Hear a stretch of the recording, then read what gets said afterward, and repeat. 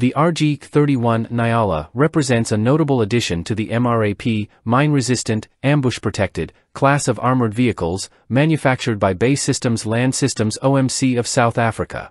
The challenges encountered by American and coalition forces during urban warfare in Afghanistan and Iraq underscored the critical need for well-armored vehicles in densely populated city areas. Traditional HUMVEEs proved vulnerable to improvised explosive devices, IEDs, and concealed land mines, prompting the implementation of official up-armoring kits as well as on-the-field modifications by personnel. Consequently, the demand for MRAP vehicles surged, leading to a plethora of offerings from various global manufacturers. Drawing from its extensive experience in past conflicts, South Africa's Base Systems Land Systems OMC stands out as a leader in this competitive market segment. The Nyala, a 4x4-wheeled vehicle weighing over 7 tons, is designed to safeguard its crew and drive system with features such as a V-shaped hull, armored walls and floor, and bullet-resistant glass. Its substantial ground clearance enables exceptional off-road capability. Engine options include Daimler-Benz, Iveco, Detroit Diesel, and Cummins diesel units, tailored to meet customer specifications. Equipped with a full 4x4 suspension system, it can achieve road speeds of up to 62 miles per hour and has a range of 560 miles.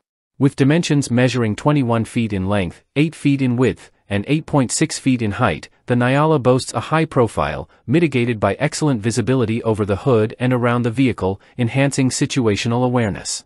The driver occupies the conventional front left position, situated behind the engine compartment, with seating available for one additional crew member to the right.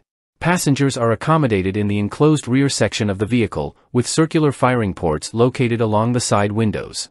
The vehicle can transport up to 6 combat-ready personnel, in addition to the operating crew, with certain versions capable of seating up to 8 passengers. In addition to the pair of hinged, automobile-style side doors for the driver and front passenger, a rear door facilitates entry and exit for passengers in the rear cabin area.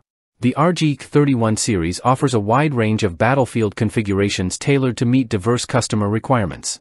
The RG-31 Mk3A serves as a basic armored personnel carrier, APC, while the RG-31 Mk5A extends the hull of the standard Mk5 model.